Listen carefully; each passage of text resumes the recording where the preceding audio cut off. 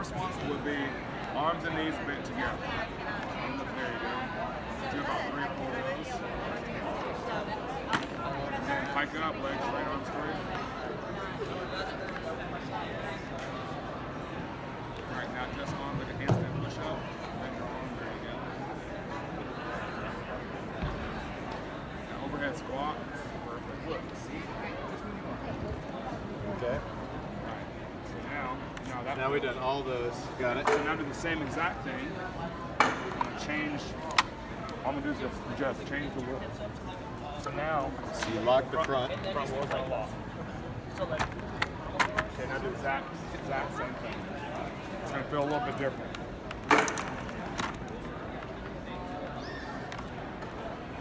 Okay. Bring your arms over, your shoulders forward. There you go. Oh man, yeah, it's a total difference. So that feels different? Yeah.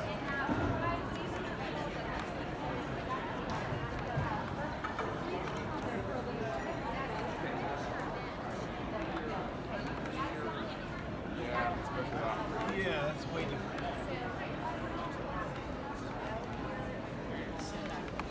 Nice, that's the front lock.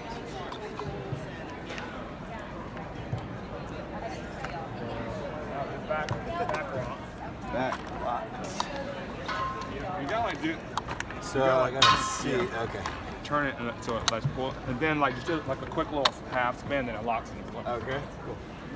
Now do the same once again.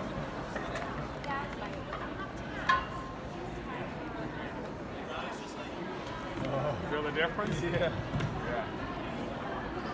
Oh, it's crazy. So now you're really pulling hamstrings. How tired? How fatigued are you on a scale of 1 to 10? I mean, I'm not there yet. I'm in a little better shape, but it's. I mean, I can definitely feel it Do burning. the pike up on this one. Do the pike. Yeah. See it. Then you really press again. There you go. That you can feel in your butt. Yeah.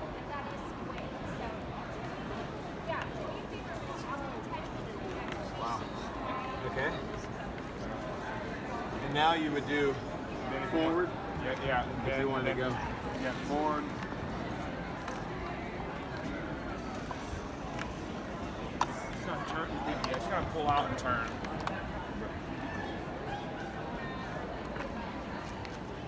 It's always set. All right, I don't need to go forward, but so I do the same thing here. I got it. How you feel? It's good. It's awesome, man. It's a great workout. Yeah.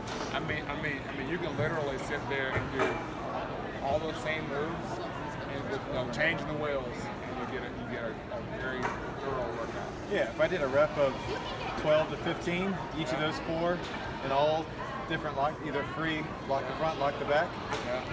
I mean, it's probably you're gonna be toast. So set 15 minutes, man. That's all you really need. Yeah. Smart.